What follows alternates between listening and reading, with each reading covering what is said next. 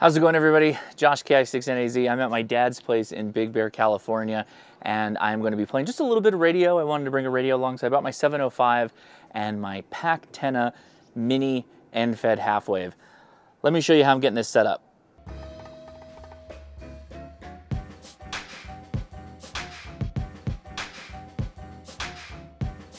All right, so I've got the Tactical Mini by Soda Beams telescopic rod here, and that connects to my wire antenna on the clip, which I bored out a little bit to go to the topmost element. The trick of all this is using those Walmart gear snakes I've talked about. Let me show you. All right, so these are just rubber coated wire that I cut to size, and I usually leave 3 or 4 of them on my backpack, twisted up on just a loop on my backpack. I'm using a fence rod post that was here just to fix my Tactical Mini. All right, so I've pulled the wire for the antenna through, and I've attached the end-fed half-wave center connector. I will note that this comes with 40 feet of antenna wire connected, and you will have to cut that down for 20 meters. I made an initial cut at just over 33 feet, and I took a bearing with my 705's SWR meter. We need to make an adjustment to the wire. All right, we're just starting to see the dip on the left side of the band, which means the antenna wire is too long for the 20-meter band, which starts right here and ends about right here. So I need to take off about 6 inches or so. We'll give it a shot and see how that works.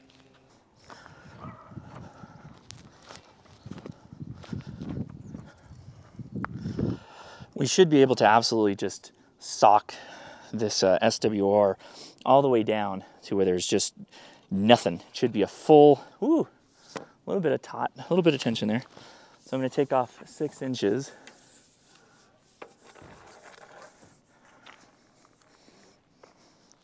I gotta tell you the truth, I'm just eyeballing this. So maybe a little bit less than 6 inches. I'm gonna go with 4, and then we'll take another test. It's pretty ingenious how George uses these little clips. Now I did the K8MRD hack where I bored out the hole so that they would fit over the last element on my rod. Let's get our wire up and under here. All right, doing another check. We're sliding it in. So probably I'm gonna take another 6 inches. I'm gonna take a full 6 inches this time because that didn't give me much out of that last snip. So let's do that. Now I know people will measure this stuff out. I don't. Not to say you shouldn't or anything like that. Just not what I do. That's okay, you do what you do. All right, I'm gonna take a full 6 this time. And again, I am eyeballing it, but I'm calling that 6. If I'm a little long, that's okay, because that means I can run digital modes like FT8, and I keep threatening to get better at Morse code, and this is where I could, actually be pretty nice to have a little QRP radio like this at my dad's place. Oh yeah, we're putting a little bit of load. Oh yeah, that's a lot. All right, I'm gonna reposition this. We're gonna go to the next pole. All right, let's check it. Okay. Woo! That's the low side. This is one of those instances where you could connect it up to an antenna analyzer. The 705 has a pretty good little sweep there that we use. All right, after a couple more cuts now, so here's the low side of the band at 14.046, so down in the low side of CW. If I start keying, now it's gone up 1, keying again. 14.346 right there. That's a low of like 1.2. So we're down in the 1.1s throughout the entire 20-meter band, which is exactly what we want to see with this antenna. So that's spot on. This is perfect. This is like dialed in mono band, end-fed half-wave perfection. So you all definitely heard me say that you want to aim for having resonant antennas when you're doing QRP. This is no exception, so spot on. Very nice. All right, we're doing a little whisper test here, trying to test out our capability with the PackTenna. You can see no SWR, and we got full power output, 5-watt power output, and our ALC is just touching right there, about perfect. Let's see how we do. All right, so we got kind of all over the place. We made it down to New Zealand. We made it over into I think that's either Spain or the Canary Islands, and all over the United States on Whisper. Now, of course, Whisper is a low power mode, so you can't expect you're going to do single sideband like performance like that.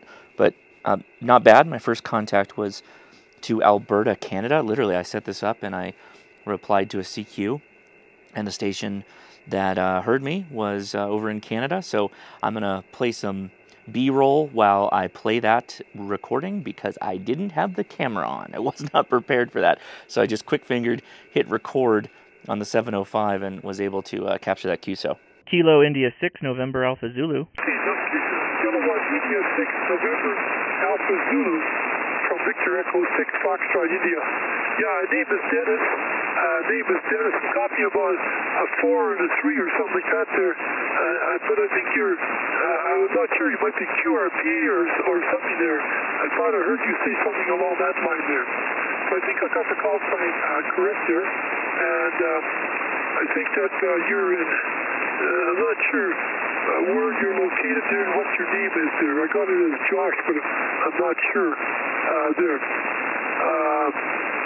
Yeah, okay, fine. I'm located near Edmonton, Alberta, in Western Canada there.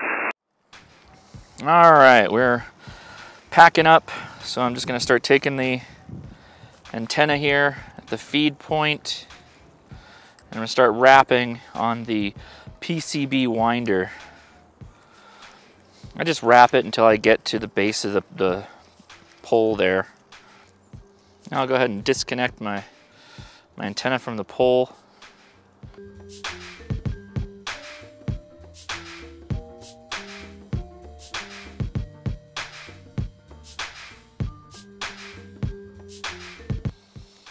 If you wanted to, you could figure eight this, and that would be fine too. So far, it doesn't look like this antenna takes a lot of memory. I'll probably try that the next time I operate with this. And there you go. I just shove the clip on the back underneath behind the on the side that doesn't have the toroid there. Throw that in my pocket. And let's start from the bottom of my Tactical Mini.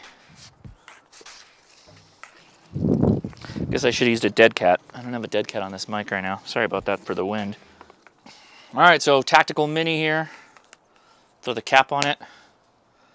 And I got my PackTenna right there. And I use a couple of those gear snakes like I mentioned. Here's one, I probably dropped another one somewhere. There it is. Just these two to hold up the pole.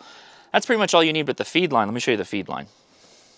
And then for feed line, I picked up this RG316 coax along with the PackTenna 1-to-1 choke ballon. And this goes in between the coax and then into my radio and then up to the feed line.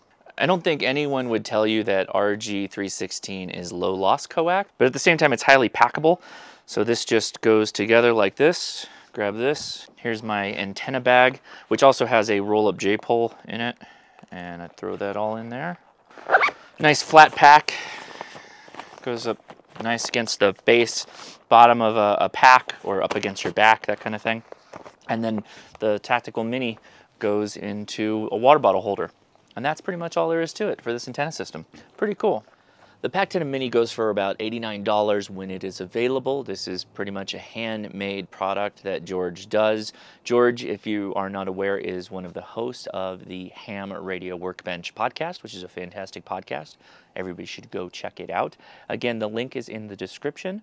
And there are some other accessories. He also offers a linked dipole version of this antenna, which sounds fantastic. With the linked dipole, you can get multi-band operation out of it. And I have heard from George, potentially, that there may be linked end-fed elements in the future, which would be very nice, because then I could have a nice little 40-meter element for doing some nighttime, possibly even 80 when I'm up here at my dad's place. Anyway, thanks so much for watching, everybody. If you enjoyed this video, give me a thumbs up, and if you have not already, please subscribe. I'll talk to you later. See ya.